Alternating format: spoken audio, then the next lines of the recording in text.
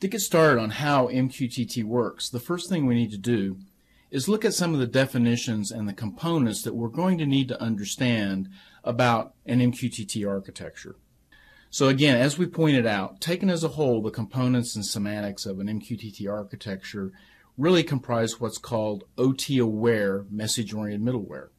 It's event-driven network infrastructure that applies to IT-aware solutions as well. Now, some of the key technology components to understand are, well, the notion of publish and subscribe.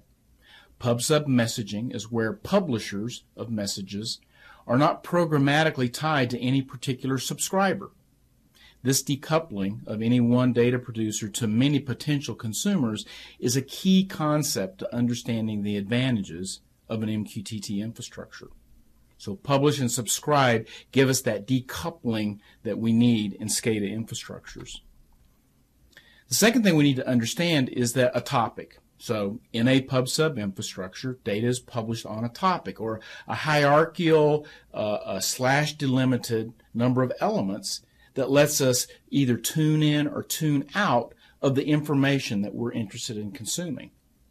Now, if we take a topic and define that in a hierarchy, we can call that a topic namespace. And the topic namespace is a definition or a schema of the topic elements that we want to standardize on.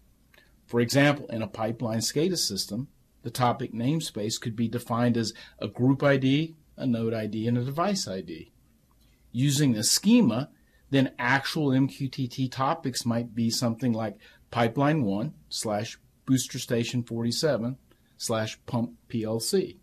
And you could see where you could subscribe to either all of pipeline 1 or all of booster station 47 or specifically down to a pump PLC. So that's our topic namespace. Now under that we have the payload. So we define pub-sub as publishing messages, and those messages have both a topic and a payload. Now uniquely, MQTT defines a payload as a simple array of bytes, i.e. it's payload agnostic. There's no notion of a particular payload encoding such as XML, JSON, CSV, a binary Modbus response, a Google protocol buffer, or any sort of legacy register value pairs. Based on the solution, a topic can define a particular type of payload encoding. Now, this unique aspect of MQTT has led to its adoption across a broad spectrum of markets and applications, from Facebook Messenger to Ignition. All MQTT infrastructures have to have an MQTT server, or sometimes referred to as an MQTT broker. The MQTT server is responsible for delivering the topic payload messages from MQTT publishers to MQTT subscribers. MQTT clients. Each device or application in MQTT infrastructure needs to implement an MQTT client. The MQTT client is responsible for establishing a connection session to the MQTT server, issuing subscriptions on the topics they're interested in, and publishing information that other consumers might be interested in. And finally, the definition of MQTT state. In real-time OT infrastructures, it is critical that the state of MQTT client connections be known at all times. Since data can be published by exception, the state of a connection guarantees that process variable data is good quality or we know it's stale. So taking those definitions into consideration, let's look at a very simple publish and subscribe example. In this example, we have the MQTT client components that we defined before, and we have an MQTT server. First thing an MQTT client does is connect to an MQTT server. So the left client has connected, and the right client can connect.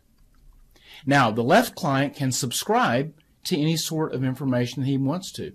Now, in MQTT, a subscription on # is called a wildcard subscription. So you've subscribed to anything that might be published to that MQTT server. Then the right client can publish a message, and he's going to publish that on a topic. So we're saying that the topic is hello/world, and the payload that he's going to publish is an ASCII string saying hello from a client. he publishes that message to the MQTT server, and the MQTT server processes that incoming message by looking up any subscribers on that specified topic. Well, we had an MQTT client that subscribed on wildcards, so he said he wants everything that comes in. The MQTT server then delivers that message, the topic, hello world, and the payload, the ASCII string of hello from a client. So that's a very simple but very good example of how publish and subscribe works on both the topic and the payload. Now, looking at the MQTT client state management, we have the same components where an MQTT client connects, but we'll see what happens in that connection request, that he provides a username, a password, and a last will and testament.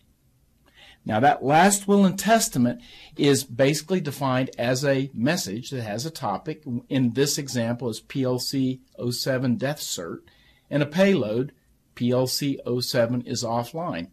Once that connection is established, that last will and testament is saved inside of the MQTT server. It's not published anywhere, and we'll see where it's used here in a moment. Now, the other MQTT client can connect, and he can subscribe to a death certificate by issuing a topic of +/death cert, and he's basically saying, I'm interested in any client out there that's going to publish a death certificate. So now we have two clients connected in good shape to an MQTT server. Nobody's gone offline. We're publishing, we're subscribing, but all of a sudden we lose the IP connection to that MQTT client.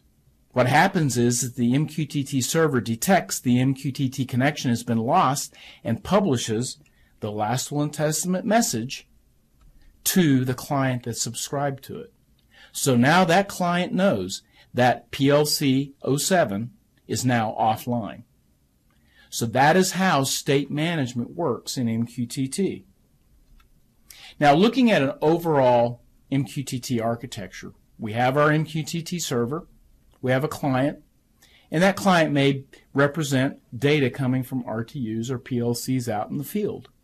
So that client connects to that MQTT server, establishes its connection, then subscribes to information that he might be interested in, and then can start publishing any process variable, any metric, any diagnostic that he thinks that anybody might be interested in. Now notice at this point in time we've got a complete infrastructure. Our client is publishing information, and we're really not caring who consumes that. There's just no other consumers there right now. So we'll add another consumer by another client connecting and subscribing to information that he's interested in. And now we can see that the information that's being published is to the MQTT server is now available to that client in real time. Also notice that this is bidirectional, and the client can publish on a command topic anytime, so that MQTT is bidirectional. Now we can continue, and we can add two additional MQTT clients. Now notice here, uniquely, now we've constructed a one-to-many architecture where one client is publishing a process variable, let's say a pressure, and all three clients that have subscribed to that are being informed. So as we build out this infrastructure, we add more clients that publish interesting information, more clients that subscribe to that, and what we end up with is a real-time, state-aware, secure SCADA infrastructure.